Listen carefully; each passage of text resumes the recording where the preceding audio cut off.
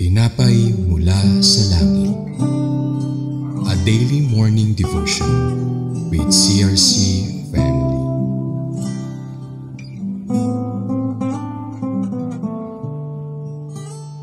Sa Panginoon, pwede na nating basahin ang Isaiah chapter 7, bagamat chapter 9, nandoon yung mission ng pagkakaparito ng Panginoon. Pero sa Isaiah chapter 7, the first mention of the name of Jesus, the name of our Lord, which is Emmanuel. Let's all stand and let us read Isaiah chapter 7, beginning from verse 10 to verse 17. Sa NLT version yung. Basahin na rin natin na alternately, responsive reading. Later, the Lord sent this message to King Ahaz.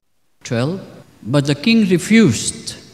No, he said, I will not test the Lord like that. All right then, the Lord himself will give you the sign.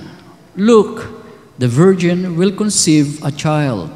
She will give birth to a son and will call him Emmanuel, which means God is with us. For before the child is that old, the lands of the two kings you fear so much will both be deserted. Then the Lord will bring things on you, your nation and your family, unlike anything since Israel broke away from Judah. He will bring the king of Assyria upon you.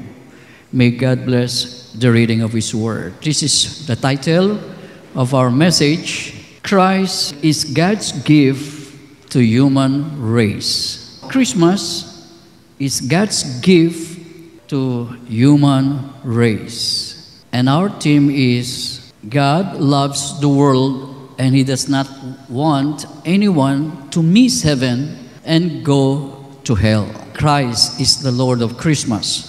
Christmas ang the word. Christmas. Pangmasa si Christ. Ibig sabihin, is a celebration of Christ's nativity. As an introduction, God has used several prophets to tell His people Israel about the coming of His only begotten Son, our Lord Jesus Christ, who will be the Messiah of the world. Sa Psalm, meron. Genesis, meron. Kay Hosea, meron. Micah, meron. Isaiah, Jeremiah. Sa Psalms, si David nag-prophesy din about the coming of the Messiah. So these are the prophets. David was not a prophet, pero writer siya ng Psalms. Maraming, almost 1/3, 50 plus of the book of Psalms, hindi chapters, inuulit ko, hindi chapters yun. Numbers 1 to number 50 Psalms, more than, I think 53 or 54 of those Psalms were written by King David. Okay, kalat yun. One of the famous Psalms of David was Psalm 103. Bless the Lord, O my soul, and all that is within me, bless His holy name. And Psalm 23. Okay, the Lord is my shepherd, and I shall not want. Ilan doon sa Psalms niya, kinote ng Panginoon, and referring to His coming, sa kanyang pagparito sa lupa, the Messiah. Pero the first name, Emmanuel, that was written, first time na nabanggit sa Bible, it was Isaiah, the prophet, who mentioned about His name in chapter 7, verse 14. Messiah is known sa Israel as referred to only one. Wala nang ibang Messiah. Ngayon, maraming nagpapanggap na Messiah. Sabi ng Panginoon, there will come a time, sabi niya, darating ang panahon na maraming magpapanggap na Kristo. Christ ang ginamit niya. Because Christ in Hebrew is Messiah. Kaya, naghihintay ang mga Hudyo hanggang ngayon. Kaya walang Christmas ang mga Hudyo Pure Jews, itong mga Hudyo na ito, na hindi na born again, they have no Christmas.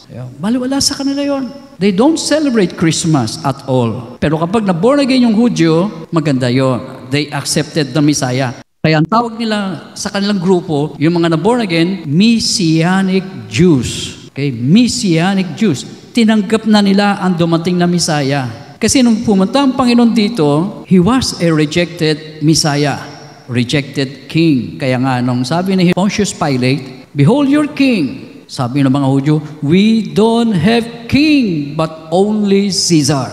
You see, Jesus was rejected king. He was rejected. Kaya hanggang ngayon, naghihintay pa sila ng Messiah. Pero sabi na Isaiah, darating ang Emmanuel. So hindi ginamit ang Messiah. Kaya may conflict doon sa understanding ng mga Pharisees, mga Sadducees, and other law interpreters at the time of the Lord Jesus on earth. Hindi nila kayang tumbukin na yung Messiah na yung kausap nila. Kaya sila rin may mga sayad. May sayad din ang mga Pariseo, Sadduceo, religious leaders because they did not accept Jesus as the Messiah.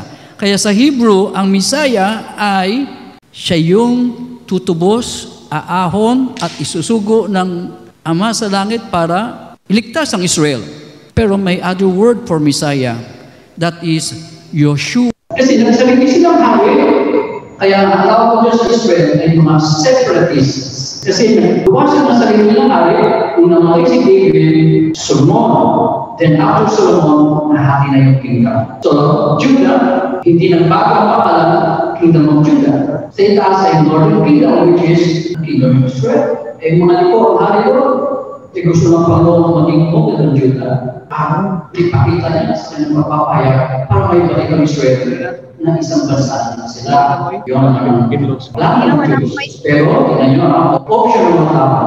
Pero dumating ang Panginoon sa lupa, sa Israel na sila. Dahil, under Roman Empire na sila. At saka, bumalik ang Judah from Babylonian captivity, pagkakapiyag sa Babylonia, tigas pa rin itong Northern Kingdom, pumasok na naman ang pananakot na bansa hanggang sila ay magiging isang bansa. Ngayon, isang bansa na lang sila. Si God restored the kingdom of Israel. Israel na siya ngayon, wala ng Judah. So historically, during the time of Prophet Isaiah and Jeremiah and the minor prophets from Hosea to Malachi, God was speaking to two kingdoms. Pero pagdating ng Panginoon, isang bansa na sila. Walang nag-ahari sa itaas, sa Northern Kingdom, isa na lang sila. Kaya, sino may kagustuhan mo? Matigas ang puso ng mga Israelita. Yung hari, gusto nila doon magaling. Isa ba? Jerusalem. Jerusalem was the capital city of Judah. O ano capital ng Northern Kingdom? Wala. Kung taga-saan yung hari, doon siya. Kung saan tribe siya, doon siya. Ikakapital, kabisera nila. Doon sa bayan ng kapital, bayan, doon siya magtatayo ng mayroon palasyo. Kaya yung Northern Kingdom sa Jerusalem sumasama. Kasi manghihirap sila ng bayan na yan. So ganun mahalaga na sinabi ng Panginoon, He will send the Messiah. And then, yung chapter 9, yun ang sangkap ng Messianic personality of the Lord Jesus. Yung Isaiah chapter 9, beginning from verse 6 to 7. Yun yung mission niya. Yun ang messianic mission, tawag doon. Dito sa verse 14, and chapter 7 is Emmanuel. God wants to deal with His people by dwelling with them in the midst of their life. Sa gitna ng kalambuhay, as a nation, gusto ng Panginoon, lagi siyang kasama.